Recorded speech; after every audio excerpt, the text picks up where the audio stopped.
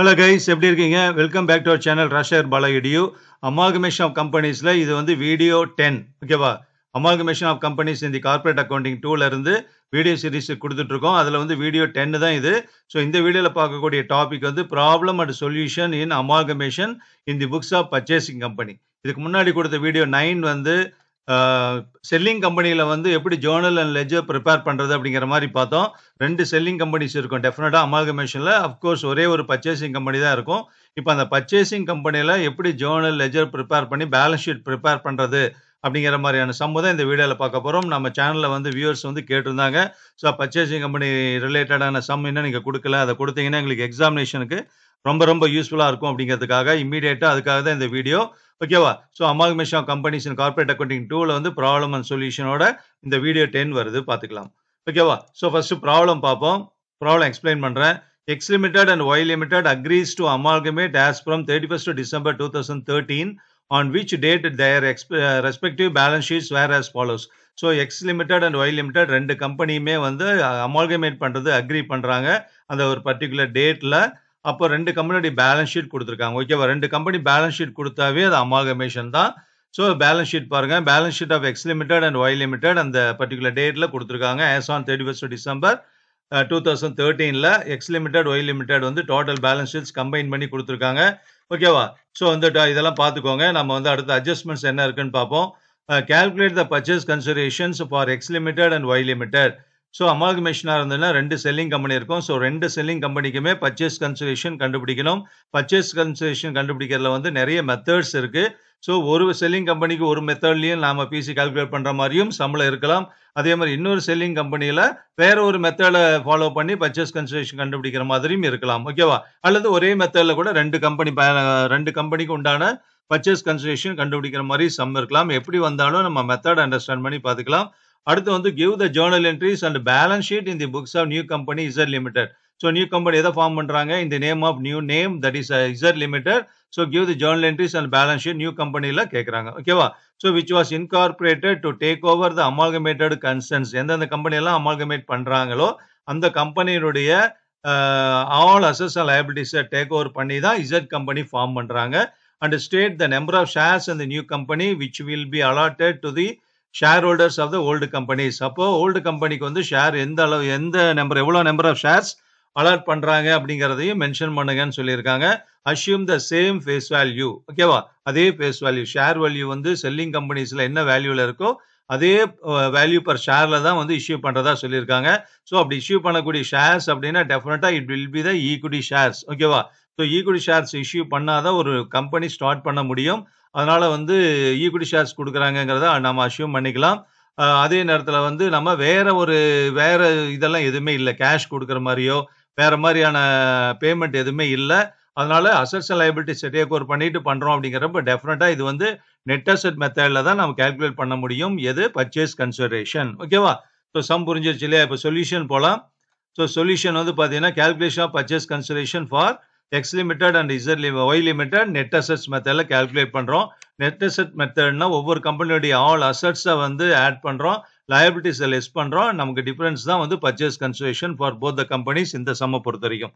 So ரெண்டு கம்பெனிக்குமே purchase consideration net asset மெத்தட்ல calculate பண்றோம்.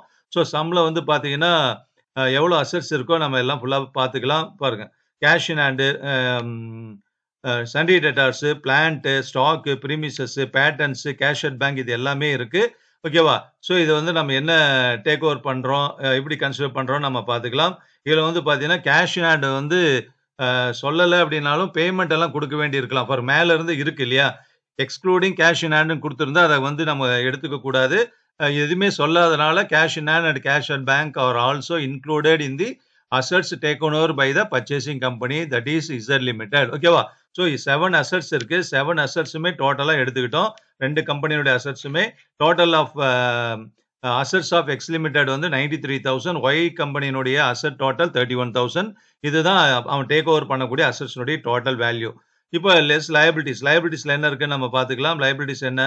சண்டே ஷேர் கேபிட்டல் வந்து செல்லிங் கம்பெனி அவங்களுடைய ஷேர் ஹோல்டர்ஸ்க்கு வந்து கேன்சல் பண்ணணும். சண்டே கிரெடிட்டார்ஸ் மட்டும் தான் லைபிலிட்டி இருக்கு. ரிசர்ச் ப்ராஃபிட் அண்ட் லாஸ் அக்கவுண்ட்ல எக்ஸ் அண்ட் ஒய் லிமிடெட்னுடைய ஷேர் ஹோல்டருக்கு சேர வேண்டியது. அப்போ அது லைபிலிட்டியா டேக் ஓவர் பண்ணக்கூடாது. ஸோ சண்டே கிரெடிட்டார்ஸ் மட்டும் தான் லைபிலிட்டி. ஸோ அந்த சண்டே கிரெடிட்டார்ஸை லெஸ் பண்ணிட்டோம். ஓகேவா? பாருங்க சண்டே கிரெடிட்டார்ஸ் லெஸ் பண்ணதுக்கு அப்புறம் purchase consideration is assess minus liability வந்து 90,000 purchase consideration for X limited and 30,000 is a purchase consideration for Y limited. Okay, so journal entries in the books of Visual Company Limited, new company, selling companies la கேக்கல, purchasing company la மட்டும் தான் இருக்கு. First entry இதுல என்ன வரும்னா Z limited is going to take over the business of X limited and Y limitedங்கிறதால whenever the purchase account தான் debit பண்ணுவோம். But இந்த amalgamation the whole business is purchased அப்படிங்கிறப்ப அதை டெபிட் பண்ணிக்கிறோம். business purchase account debtorனு டெபிட் பண்ணிட்டோம். So யாருக்கு அந்த purchase பண்ணுறதுனால யாருக்கு இவங்க பேமெண்ட் கொடுக்கணும், ஏதாவது கொடுத்தா தானே பர்ச்சேஸ் பண்ண முடியும் இல்லையா? So to liquidator of X limited, X limited and Y limited வந்து கம்பெனி க்ளோஸ் பண்ண போகிறாங்க, லிக்விடேட் பண்ண போகிறதுனால அந்த ரெண்டு கம்பெனிஸுமே அவங்களுடைய அசஸ் லைபிலிட்டிஸை வந்து செட்டில் பண்ணுறதுக்காக லிக்விடேட்டர் அப்பாயின்ட் பண்ணியிருப்பாங்க as per the companies act.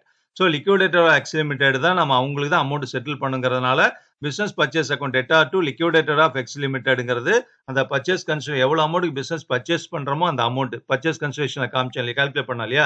ஒரு 90,000 இதில் 30,000. இப்போ 90,000 30,000 வந்து liquidator of X லிமிடெட்லையும் liquidator Y limited combine என்ட்ரியா போட்டாச்சு. டோட்டல் பிசினஸ் பர்ச்சேஸ் வந்து 1,20,000 ரெண்டு கம்பெனி பர்ச்சேஸ் பண்ணுறதுக்காக. So being two companies purchases businesses R purchase. ஓகேவா? Business purchase account debtor business purchase பண்ணுறதுனால கம்ஸையும் டெபிட் பண்ணுறோம். அது யாரு அவங்க யாருக்கு பேமெண்ட் கொடுக்கணும்னா எக்ஸ் லிமிடெட் லிக்விடேட்டருக்கும் ஒய் லிமிடெட் லிக்விடேட்டருக்கும். அதனால அவங்க ரெண்டு பேரையும் நம்ம கிரெடிட் பண்ணிக்கிறோம். அப்போ தான் உங்களுக்கு பேமெண்ட் கொடுக்க முடியும். என்ன பேமெண்ட் கொடுக்குறோம்? இஸ் லிமிடெட் ஸ்டார்ட் பண்ணணும்னா டெஃபினட்டாக ஈக்விட்டி ஷேர்ஸாக கொடுத்தே ஆகணும். அப்போ ஈக்விட்டி ஷேர்ஸ் தான் கொடுக்குறோம். ஓகேவா? அதை தான் எவ்வளோ ஷேர்ஸ் கொடுக்குறாங்கிறத கூட கால்குலேட் பண்ணுங்கிற மாதிரி சொல்லியிருந்தாங்க. இப்போ வந்து செகண்ட் வந்து பார்த்தீங்கன்னா ஆக்சுவலாக பர்ச்சேசிங் கம்பெனியில் வந்து செகண்ட் என்ட்ரி என்ன வரும்னா ஒவ்வொரு செல்லிங் கம்பெனிலேருந்து நம்ம டேக் ஓவர் பண்ணிட்டு வந்த அசட்ஸ் அண்ட் லைபிலிட்டிஸை நம்ம என்ட்ரி போடணும். கம்ஸின் இல்லையா? அசட்ஸ் கம்ஸின். அப்போதான் இந்த பேலன்ஸ் ஷீட்டில் நியூ கம்பெனி பேலன்ஸ் ஷீட்டில் நம்ம ஷோ பண்ண முடியும். அதனால 7 அசட்ஸ் இருக்கு, 7ஐயும் டெபிட் பண்ணிட்டோம். இதில் காமிக்கக்கூடியது வந்து பர்ச்சேஸ் கன்சிடரேஷன் கால்குலேஷனில் என்ன வேல்யூ எடுத்துக்கிட்டோமோ அந்த வேல்யூ தான் காமிக்கணும். இந்த சம்மை பொறுத்த வரைக்கும் பேலன்ஸ் ஷீட்ல இருக்கிற புக் வேல்யூவை அப்படியே எடுத்துக்கிட்டோம். சில சம்ல வந்து சில அசட்ஸ் ரிவைஸ் ஆயிருக்கலாம். இப்போ பிளான்ட் வந்து 12,000 இருக்கு இல்லையா எக்ஸ் லிமிடெட், அதை 20,000 ரிவைஸ் பண்ணி எடுத்துக்கிறாங்கன்னு சொன்னா அந்த 20,000 தான் பர்ச்சேஸ் கன்சிடரேஷன்லயும் எடுத்துட்டு இருக்கணும்.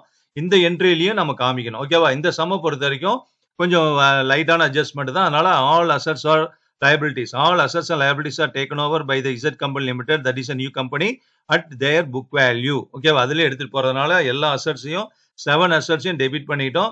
அப்புறம் கிரெடிட்டார்ஸ் லைபிலிட்டியும் நம்ம டேக் ஓவர் பண்றதுனால ஆப்போசிட்டா கிரெடிட்டார்ஸை கிரெடிட் பண்ணிக்கிறோம். அப்ப மீனிங் என்ன? பிசினஸ் பர்ச்சேஸ் பண்றதுக்காக ஃபர்ஸ்ட் என்ட்ரி டெபிட் பண்ணோம். இப்ப பிசினஸ் பர்ச்சேஸ் பண்றதுன்னா என்ன அர்த்தம்? It includes all assets and liabilities. அதனால பிசினஸ் பர்ச்சேஸ் இப்போ கேன்சல் பண்ணிடலாம். அதனால கிரெடிட் கொடுத்துட்றோம். ஏன்னா நமக்கு அசட்ஸும் வந்துருச்சு, லைபிலிட்டிஸும் வந்துருச்சு. ஸோ 90,000 போறப்ப டோட்டல் வந்து 93,000 டேலி ஆயிடும். Being assets and liabilities are taken over from X company limited இருந்து பர்ச்சேஸ் பண்ணி வந்ததுக்காக டேக் ஓவர் பண்ணதுக்காக இந்த என்ட்ரி. ஓகேவா? தேர்ட் என்ட்ரி அதே மாதிரி ஒய் கம்பெனிலிருந்து நம்ம டேக் ஓவர் பண்ண அசட்ஸ் அண்ட் லைபிலிட்டிஸுக்கு என்ட்ரி காமிக்கிறோம். இது அதே மாதிரி தான் 7 அசட்ஸும் டெபிட் பண்ணிக்கோங்க, கிரெடிட்டார்ஸ் கிரெடிட் பண்ணிக்கோங்க. இது எல்லாமே purchase consideration net asset method என்ன காமிச்சோமோ அப்படியே இங்க எழுத வேண்டியதான். டூ பிசினஸ் பர்ச்சேஸ் 30,000 போட்டு நமக்கு 31,000க்கு டெபிட் டோட்டல் வந்து டேலி ஆகுது. ஓகேவா? Being assets and liabilities taken over from Y selling company, அங்கிருந்து நம்ம பர்ச்சேஸ் பண்ணிட்டு வந்தது.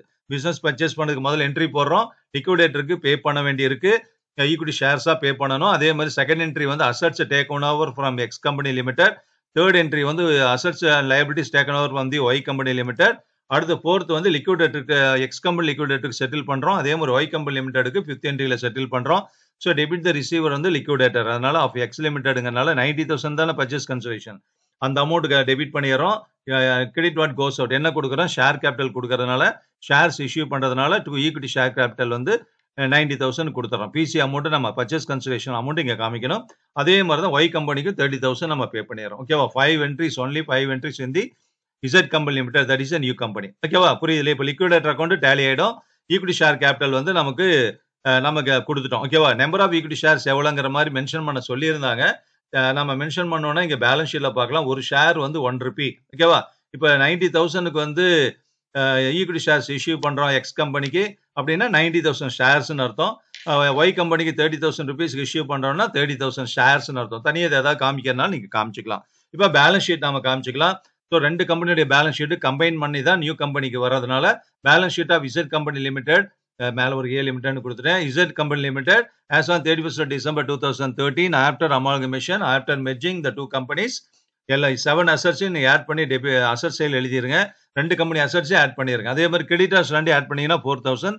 ஷேர் கேபிட்டல் வந்து லாஸ்ட் 2 என்ட்ரிஸ்ல போட்டேன். 90,000 எக்ஸ் கம்பெனி கொடுத்த ஷேர் கேபிட்டல், அதுக்கு ஒய் கம்பெனி கொடுத்த 30,000. அப்போ டோட்டலா 1,20,000. இங்க நான் வெறும் ஷேர் கேபிட்டல் அடிச்சிருக்கேன். அது ஈக்விட்டி ஷேர் கேபிட்டலா தான், ஆக்சுவலா ஈக்விட்டி ஷேர் கேபிட்டல் தான்.